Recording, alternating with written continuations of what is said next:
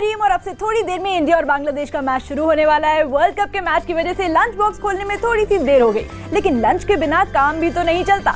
जरा सोचिए, लंच में एक ऐसी डिश सामने आ जाए जिसे देखकर समझ में ही ना आए कि आखिर बना क्या है, तब तो पहली बाइट उठाने में अजीब सा डर लगने लगता है। लेकिन अगर लंच बॉक्स सलमान के घर से आया हो तो फिर ये डर छू मंतर हो जाता है और नई डिश को कम से कम एक बार टेस्ट तो करने की हिम्मत जग जाती है। तो देखते हैं सलमान ने क्या भेजा है लंच बॉक्स के दर्शकों के लिए। कागज और पेंसिल और उस पर थिरकती सलमान की उंगलियां। ना ये पहली बार था और ना आखिरी जब कोरा कागज देखकर सलमान की उंगलियां मचल उठी हों। जद्दोजहद कुछ पलों की थी, लेकिन जज्बात जमाने भर के भरे थे। आड़ी तिरछी कुछ लाइनों को खींचकर कोरे कागज पर जाने क्या उकेरने की कोशिश कर रहे थे सलमान। जाने क्या कहा, जाने किसको कहा, जाने किसने सुना।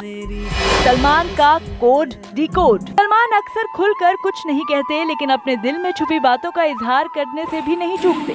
शायद उनका अंदाज़े बयां ही कुछ और है। हमने सलमान की इस कोड लैंग्वेज को डिकोड करने की कोशिश की और इस स्केच के साथ सुनाई दे रही म्यूजिक पर। ये धुन तो सलमान की एक पुरानी फिल्म के गाने की थी, जिसने हर दिल जो प्यार करेगा वाले सुपरहिट गाने की यादें ताज़ा कर दी। लेकिन इस स्केच के साथ सलमान ने जो लिखा था उसका एक एक लफ्ज किसी टूटे हुए दिल की कहानी बयां करता है। सलमान ने सोशल मीडिया पर लिखा, ये स्केच बनाने के दौरान वो वक्त याद आ गया जब मेरे दोस्त साजिद नाडियाडवाला ने हर दिल वाला गाना और डायलॉग लिखा था। उस समय मैं सोचता था कि ये अपने आप में मुकम्मल है, लेकिन जिस लेकिन पर सलमान ने इंस्टाग्राम पर अपना मैसेज अधूरा छोड़ा, वहीं से शुरू की उसके आगे की कहानी, जिसमें सलमान ने लिखा, इतना करो कि कभी कम ना पड़े, पर साला कम पड़ ही जाता है।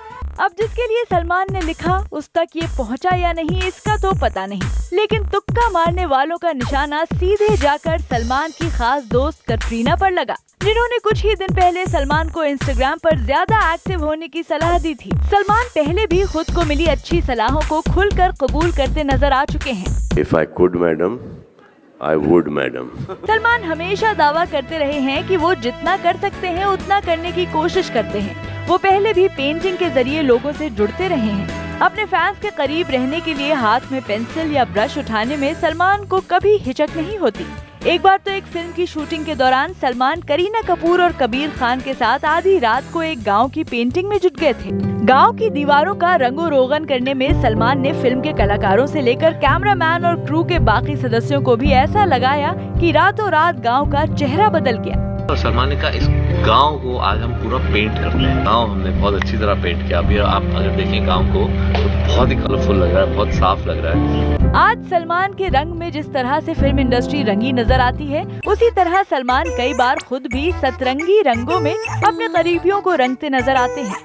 सलमान के दिल पर राज करने वाला उनका भांजा आहिल भी रंगों के इस खेल में जब देखो तब होली खेलता नजर आता है और सलमान भी जमाने भर को खुशियों के रंगों में रंगने में जुटे रहते हैं।